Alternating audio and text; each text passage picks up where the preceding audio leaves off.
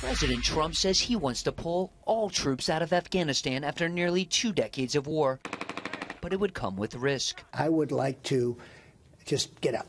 The problem is it just seems to be a lab for terrorists. It seems, I call it the Harvard of terrorists, but I would leave very strong intelligence there. The president says he has already recalled thousands of troops from the country. I have pulled a lot out. We were at 16,000. We're down to about 9,000. Pentagon officials, however, say roughly 14,000 U.S. troops remain as peace talks continue with the Taliban. On a recent surprise visit to Kabul, the Secretary of State said any withdrawal would depend on those talks. While we've made clear to the Taliban that we're prepared to remove our forces, I want to be clear, we've not yet agreed on a timeline to do so. Just 2 days after a 7th round of talks, the Taliban claimed responsibility for a massive truck bomb in downtown Kabul Monday that Afghan officials claim killed at least 6 people and injured more than 100, including 51 children.